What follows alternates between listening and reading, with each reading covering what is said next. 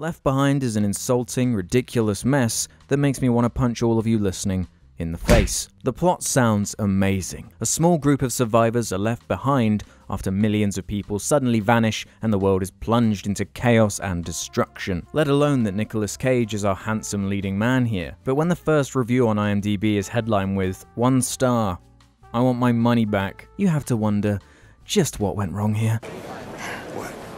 Turns out this movie is a remake of a film which was based on a book of the same name from the year 2000, except the movie is added after Left Behind. And that one starred Kirk Cameron.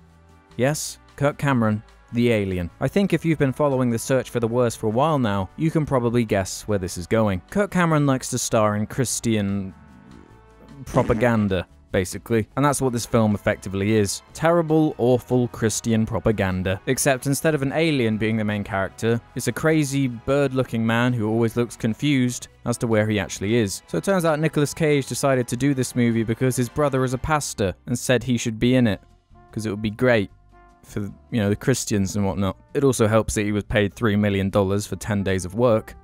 That's $300,000 a day.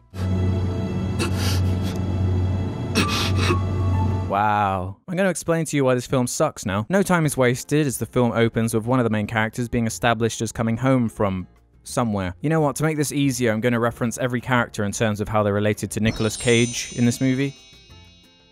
So this blonde woman is Nicolas Cage's daughter. She's informed by Nicolas Cage's wife that Nicolas Cage can't make it to Nicolas Cage's surprise birthday party because he's working. Be prepared to hear Nicolas Cage dozens of times in this video until I get bored and give up.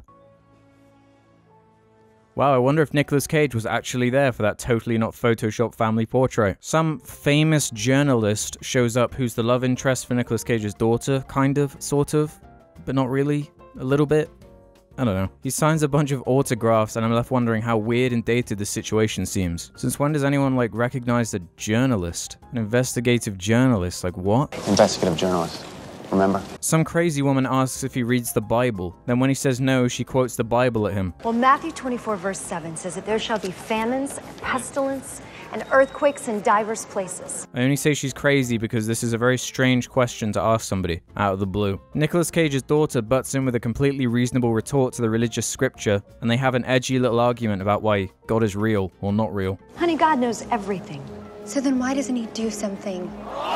Obviously, this is supposed to be the moment where we all gasp and say, "You dumb bitch, how dare you say that about God? I damn you to hell unless you think what I think." But I expect most people, that's including rational Christians, will not be victim to the narrative this film was trying to push onto its audience. Because it's stupid and incredibly ham-fisted. Sorry to interrupt. Finally, Nicolas Cage shows up in a suitably slimy scene where he slips off his wedding ring so he can go flirt with his hot air hostess.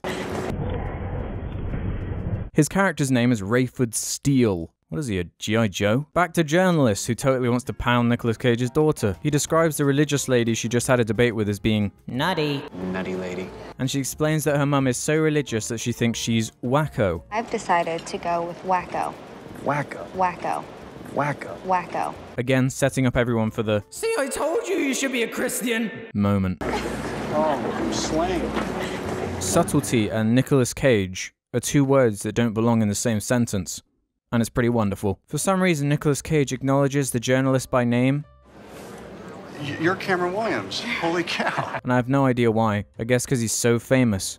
And that he's a main character in the story. I don't know why they make such a big deal out of everyone recognizing him because, I mean, the fact that he's a journalist isn't exactly that important to the story. I guess it's either because that's what he was in the book, or because it's the only excuse they could think of for him having a DSLR camera later in the plane sequences.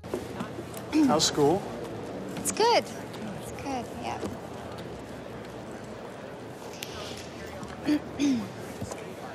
What? The entire first sequence is just scene after scene of the script purposefully making fun of Christians for being crazy. It's all very silly, heavy-handed, cheesy, flat, and most of all, Going my way?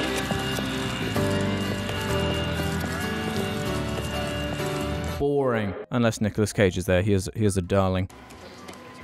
The journalist and Cage's daughter part ways so we can get onto the plane heading to London that's being piloted by Nicolas Cage. Did I mention that Nicolas Cage is in this movie? The film really struggles to come up with reasons for characters to talk to each other and interact. Like when the journalist man sits down on the plane, this guy asks him if he got Nicolas Cage's daughter's number, despite him never meeting him before and explaining that he was watching them and saw what they were doing. Like a creepy weirdo. And he just responds as if that's like a normal thing. Hey, I was spying on you. Only as a thank you, though, for hooking your brother up with first class. Huh? I know you. Look, George. It's Frank Sinatra. What's that? It's Frank. Oh! If I'm going to give credit anywhere, it's that if these ridiculous Christian movies are good at anything, it's being horribly unfunny. Take note of this guy who's very clearly a Muslim. He'll be important later. There's also this guy who's a character actor you'll probably recognize from movies like Pirates of the Caribbean. I don't know what the correct nomenclature for people of his size is anymore, so I'm just going to call him Mini-Me. I'm sure that won't offend anyone. I've never even seen Austin Powers.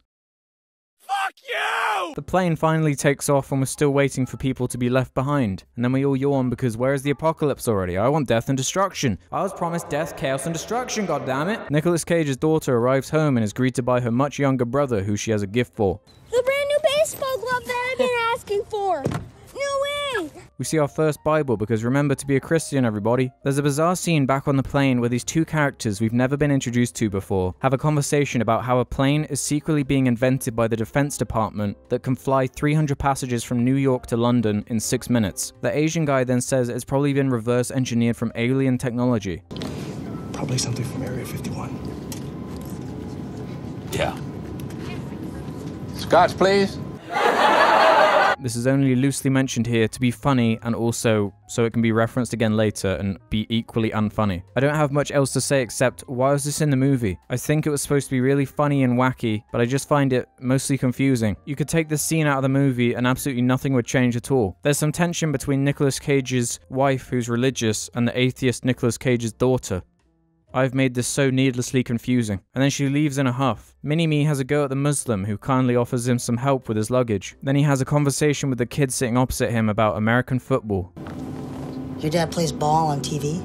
Go Jets! I'm just as confused as you are. I'm relatively sure all of these random scenes of passengers in the plane are the dictionary definition of filler. I really don't think this film would have enough content without these scenes to actually be classed as a movie. It would be like 25 minutes long. Nick Cage's daughter takes her brother to the mall, and after one more conversation about why their mum is crazy for being religious... Do you think Mom's crazy?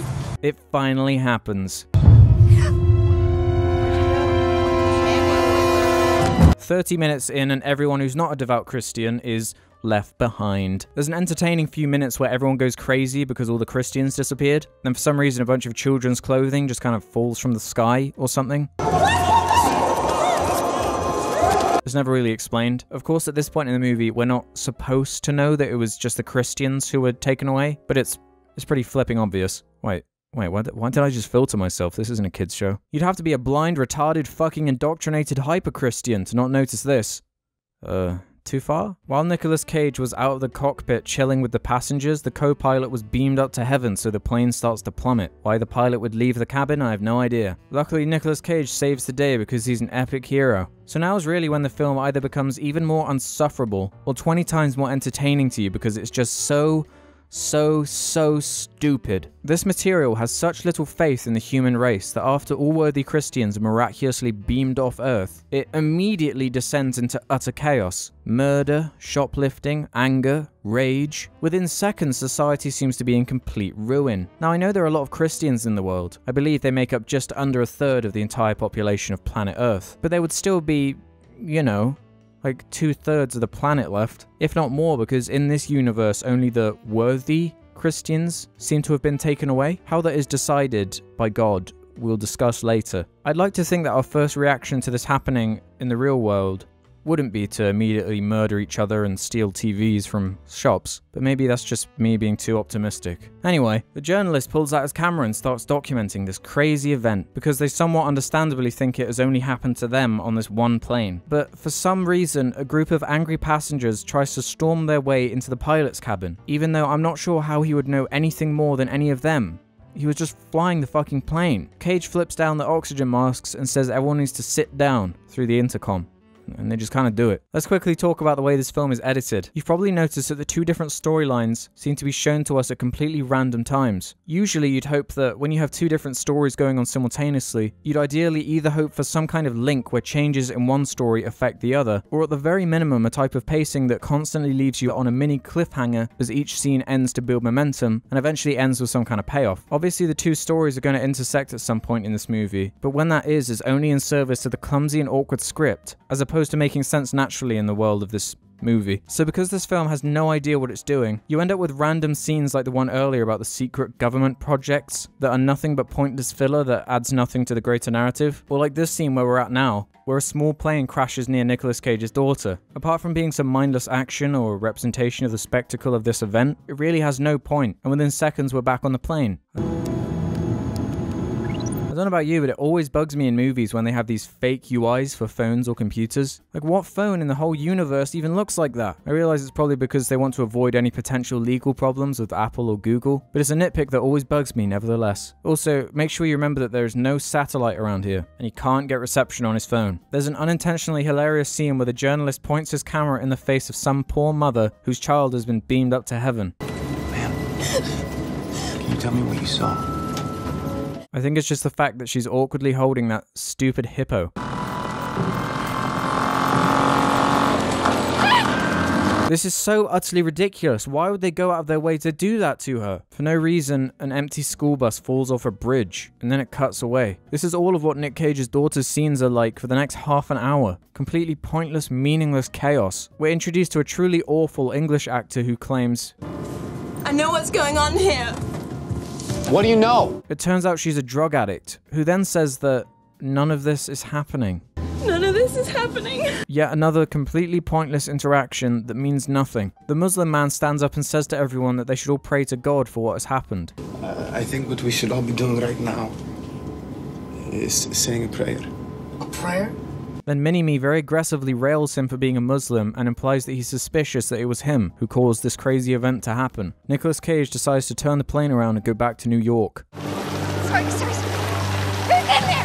Who's in there? Back on the ground, we see the daughter running around desperately trying to find her brother. But notice how there are still policemen holding people back, as well as an ambulance that is helping injure people. So has society completely collapsed or not? It's like this movie can't decide. Are you telling me that just because every loyal Christian was warped into heaven, that would mean that every means of communication would instantly go down for Nicolas Cage on the plane? There is absolutely no logical consistency with the kind of destruction that would happen in this insane scenario within the confines of this movie. There's a pointless action scene where the plane is on a collision course with another airline that I guess was 100% made up of Christians because it seems to be completely empty. I'm going to move on because the amount of questions this brings up is more frustrating than acknowledging anything else. Mini-Me snoops through the Muslim's bag to try and find anything suspicious.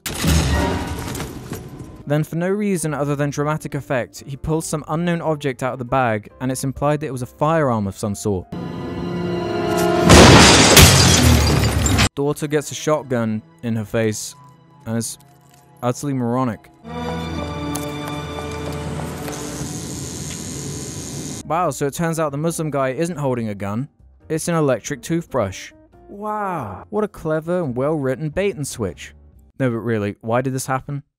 Why did he threaten him with the toothbrush in that aggressive, gun-like hand movement? Was it to trick the audience with a contrived conflict to make you flip-flop between trusting the Muslim guy? What am I supposed to think? It makes no sense. Nicolas Cage's daughter breaks her way into a hospital for some reason and finds the baby ward. Of course, all the babies are gone because under this movie's rules, every child is innocent and gets to go to heaven no matter what. I think it would be a good time to acknowledge how the logic that this movie goes by makes no sense at all. So the only people who were taken to heaven were the true Christians, right? Or those who can be considered innocent or pure in the eyes of God, aka children or babies. But every Christian character in this movie is presented as a heavy-handed, crazed lunatic who lets religion completely rule their life, which in Nicolas Cage's wife's instance has completely ruined her marriage, her relationship with her daughter, and is on her way to ruining her son as well. Do you think Mom's crazy? This is not me trying to spin the religious aspects of this movie into some kind of agenda. I'm simply stating what has been presented to me within the confines of the movie. So then we move on to the full-on insulting and offensive part of this thinking. And I don't think using those words is too far. Think about what the movie is implying here. It's saying that if you flirt with another woman while you're married, don't believe in God because you need more evidence, are a drug addict, or worst of all, that you don't practice the exact same branch of Christianity or any other religion, you are wrong and deserve to be punished in the eyes of the God that is in this movie. Earlier on, the daughter character exclaims that she doesn't want a God who causes natural disasters and needless death and torture. I mean, he is God, right? Couldn't he stop a flood if he wanted to? Maybe send a little rain to stop It's a a famine? fallen world. This character constantly drones on about how horrible all of it is and goes out of her way to condemn this idea. God did not bring me home. I brought me home. I bought the ticket, I got on the flight. God had nothing to do with it. And all that happens is that she's proven right. God is an absolute prick in this movie. This isn't the Christian God. At least I fucking hope it isn't.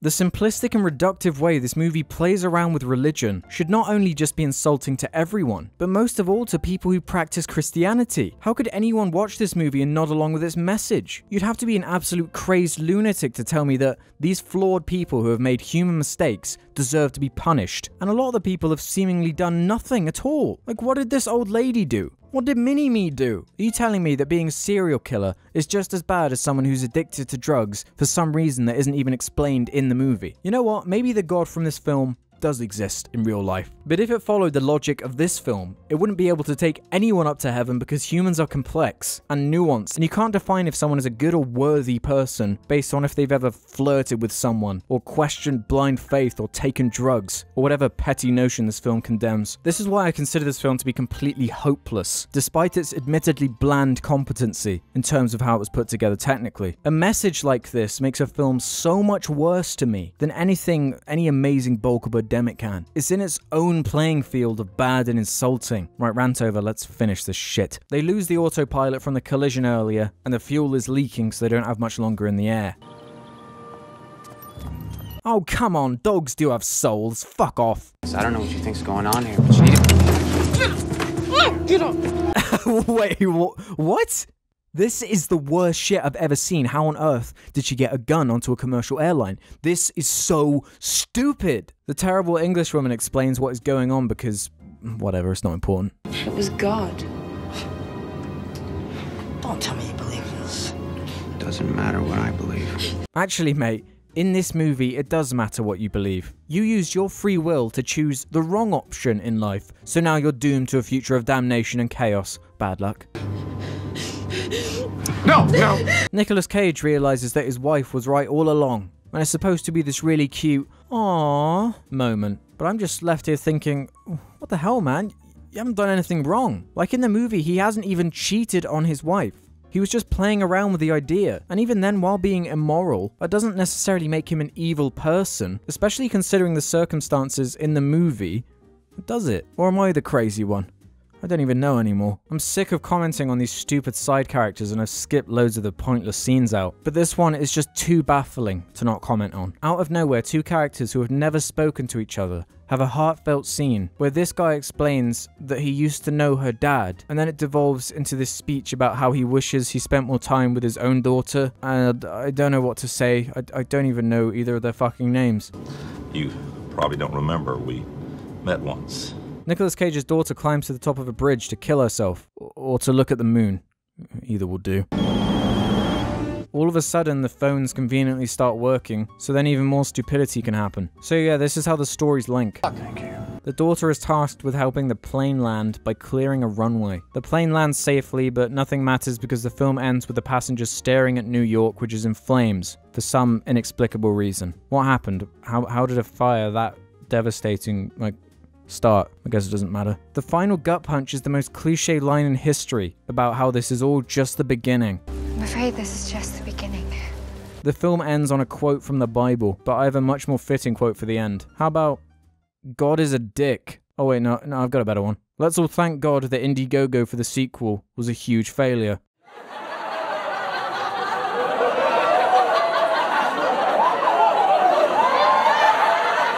Left Behind is a masterpiece in how to insult the audience. If you want to piss everyone off at the same time as being boring, creatively and stylistically anemic, then go ahead and just copy everything this film does. Honestly, I have a massive urge to place this as the lowest ranking movie because of how annoyed the message makes me. But ultimately, if you look past it, there are some scenes that are so appallingly bad that there is some genuine enjoyment to be had from the terrible acting from Nicolas Cage and literally everyone else. I think if you were making a movie and you did everything opposite to Left Behind, you'd have a pretty fantastic movie. That's how little it gets right overall. I hate this movie with every fragment of my soul, and I hope I've been able to convey exactly why within this horribly long video. I'm not going to tell you what the next movie is that I'm covering, because I want it to be a surprise, but it does kill me inside every time I think about it, which usually is a good sign for these things. Thank you for watching if you've made it this far, and if you have made it this far, make sure you leave a comment saying, "Wow, you're so epic, IHE.